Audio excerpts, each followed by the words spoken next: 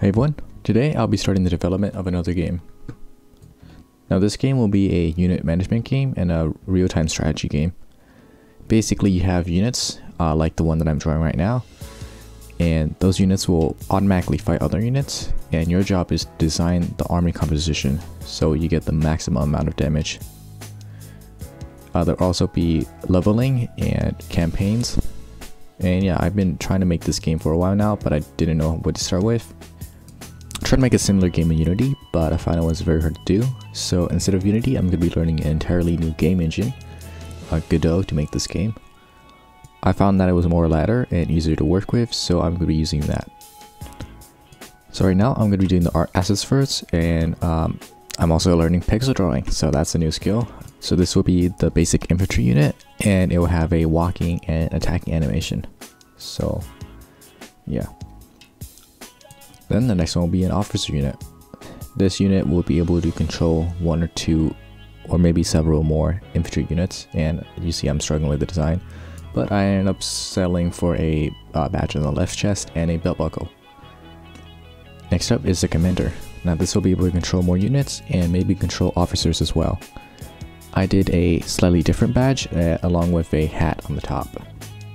Next up, what I did is I made a messenger unit, or maybe a cavalry unit, something that goes faster than other units. For this design, I did a single stripe for cavalry and also removed some other features to make it look faster. So on total, we have 4 basic units to start off with. Next up will be the enemies. So for the enemies, I only decided to do 2 of them, an infantry and an officer one.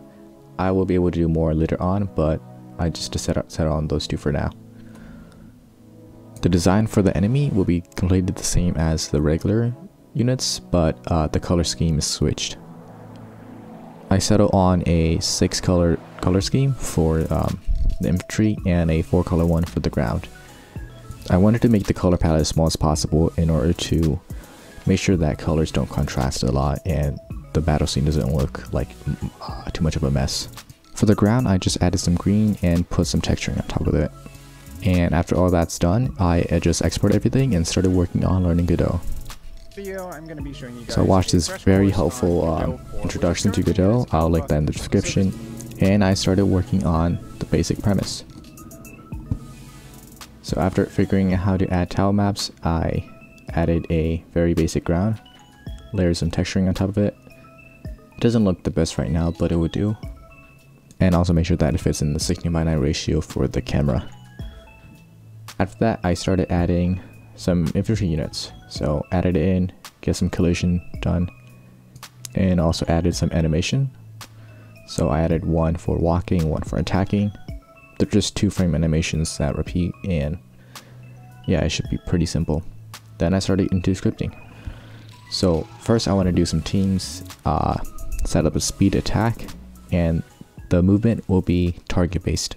So every cycle or so, the unit will have a different target, and this could be like the position of an enemy, the position of what the officer tells the unit, or like the position, just a random one, to patrol.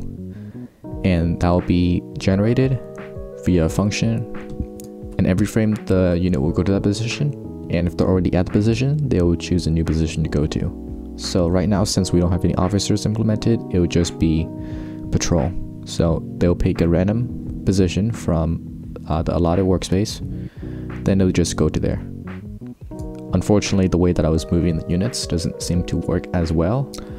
So after a little bit of bugging, I realized the problem was I was setting a new target for the unit every frame, so that resulted in very sporadic movement behavior. So after that's fixed, the unit moves like normal. So next up, I decided to work on the animation. So I had an animation player, and I was actually having a little trouble getting the animation to play because that was not explained within the video. So after a little bit of Googling, I got the animation to work, and here's the end result. We have a bunch of units, they pick a point, and they go to that point, and once they're at that point, they go to a new point. Now you see there's a little bit of collision in the middle, and that is something to be worked on, but for right now we have a working demo, so that's great. Don't expect a lot of videos on this because I will be doing more of updates rather than devlogs. But other than that, thank you so much for watching and stay tuned for more updates.